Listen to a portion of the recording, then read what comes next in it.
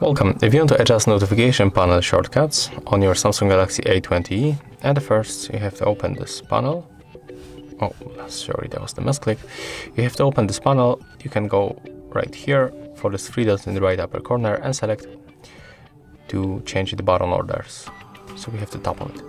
As you can see, you can find here all available shortcuts. If you want to change position of any of them, for example, we want to put NFC between sound and the Wi-Fi. You have to click, hold, and then drag right here. After that, release. We can also make the same with these icons, like we can go for the dark mode.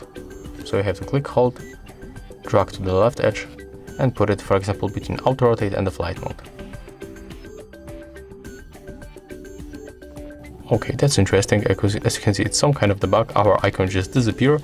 So let's click down, and let's go for the button order one more time. Select dark mode, go for the left side, and put it between auto rotate and the flight mode. Right now it works. Click done, and as you can see, everything is fine and everything works. So if you find this video helpful, remember to leave a like, comment, and subscribe.